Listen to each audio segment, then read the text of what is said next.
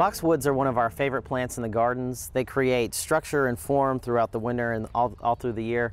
One of the main concerns we have with them recently is Boxwood Blight, and I'm here with David Cook to talk a little bit more about it.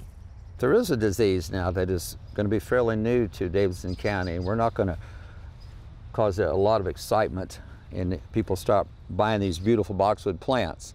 But this is an example of boxwood from my yard, and actually there's nothing wrong with these leaves right here.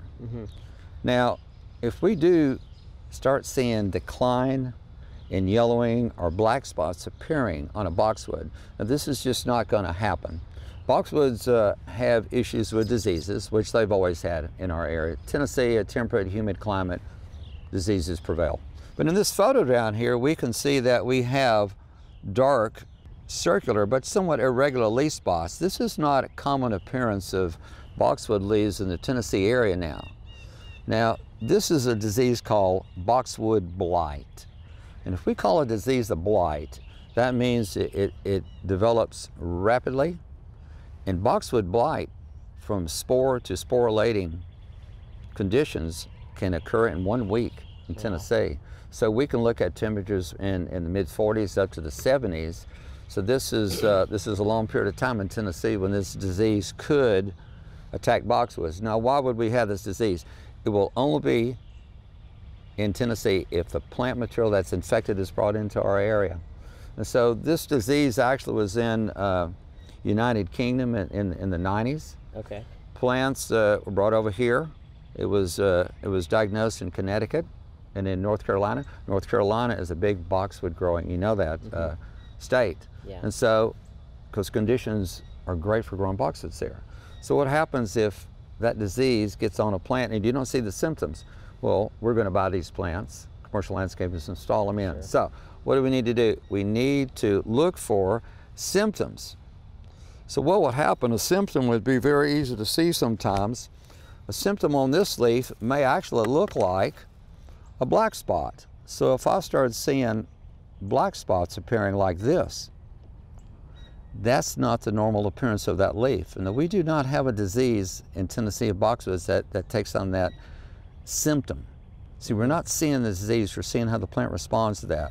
So again, if that starts up, and then if we start seeing black streaking, vertical streaking on the stem, this is what we refer to as a canker. This would be a localized infection. Now, the problem with a stem infection is that it interferes with the movement of water and nutrients. So everything above this area may start to decline, and this stem area actually may die because this is the fungal infection is actually feeding on tissue right here, causing the death of this. It may start spreading to more areas like this. We don't have a disease that takes on this physical symptom right here. So these black lesions, elongated lesions, are common with boxwood blight. Unfortunately, the most common symptom is complete defoliation. Yeah.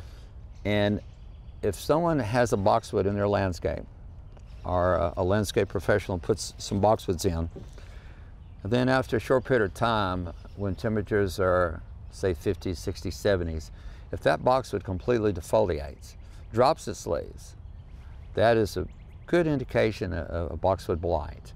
And so Department of Ag should be notified, or the UT extension agent in that county should be notified to come out and look at that plant. It should be removed out of the landscape and actually destroyed. But we want a positive identification, and we want to remove that plant so we slow down the spread of this disease. Now, generally when we have diseases or insects that enter this country, and we've known about them for a decade, and they get here, eventually some of the problems we can manage well, some we cannot manage well. I'm afraid this is one that's going to be a little more difficult to manage. When the weather gets very hot, it's amazing that in the 90s, this disease just stops. And very hot temperatures actually stop this disease in its tracks. Oh, wow. Okay. I'm sure this would be a common question for a lot of people. What would be an acceptable replacement for a boxwood? If somebody had one die of that, what would you recommend to put in there? I would probably recommend maybe a variety of small leaf holly shrub. Okay. See that when we look at the leaves on the boxwood, they are small, And you know, it's amazing that some people actually will buy certain cultivars of hollies thinking they've bought a boxwood. Like an inkberry? Yeah, and there's nothing wrong with that. I tell people, I think the boxwood is like the BMW of plants.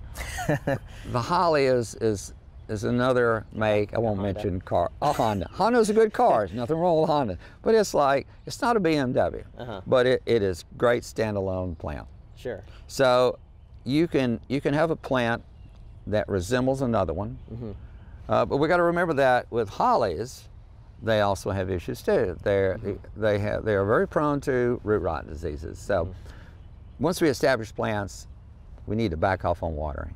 Really back off on watering. We love our plants to death. Well, thank you for all that good information on boxwoods and boxwood blight. So to recap, what are some things we can do to prevent just diseases in general and spreading? Okay, now got to remember that we can't control them, but we can manage them. So if we are pruning using hand loppers pruning tools, it's good to disinfect. And what's some disinfectants we could use? We could use a mixture of bleach and water. Dip the pruning tools in for 30 seconds to a minute. With bleach, we need to then rinse that off. Bleach can be corrosive. Lysol spray, which is a type of alcohol, is an excellent disinfectant for fungal diseases and bacterial diseases of plants. And Lysol generally doesn't have to be wiped off. You can with a little wet rag.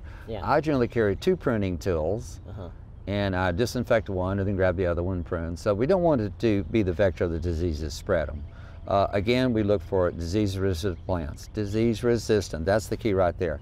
But we got to be careful of pruning. If diseased leaf tissue falls to the ground, we try a cultural practice of trying to remove as much as we can, because while the spores are there. Sure. Great. Well, thank you. Appreciate that. Great tips. You're welcome.